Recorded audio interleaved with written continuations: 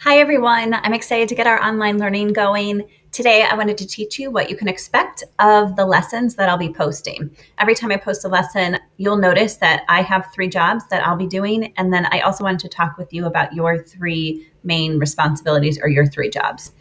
My first job is to teach you one thing. So every time I post a session, you're going to hear me say the thing that I'm teaching you right at the beginning, just like today.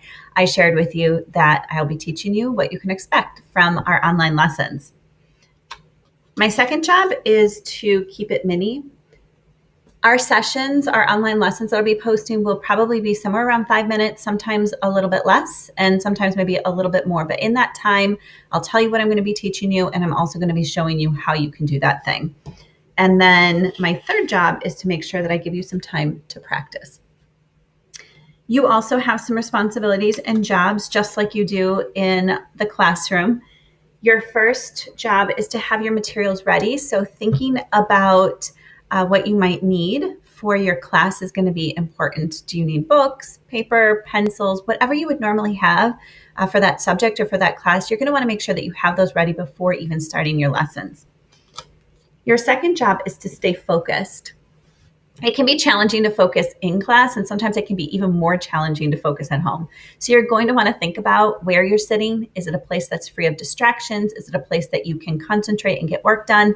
And you're also going to want to monitor and check yourself to make sure that you are focused and that you're paying attention and comprehending the lesson itself. And then last but not least, your third job is to participate. And in some of our live sessions, you might be participating right then and there with your classmates. And then sometimes you might go off and you might work independently and do some work through Google Classroom or another platform that I have set up for you to go off and try.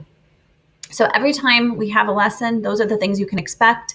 I'll teach you one thing. It'll be around 5 minutes or so long. And I'm going to make sure that I give you time to practice after I teach that. And then you have some jobs too. So try to remember you want to have your materials ready before you even start, really thinking about where you're working and keeping an eye on yourself and checking on yourself to make sure that you're focused, and then pushing yourself to really put in your best effort to participate.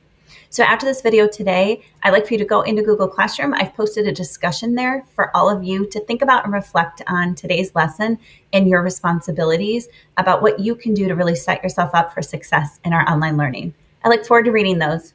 Talk to you soon.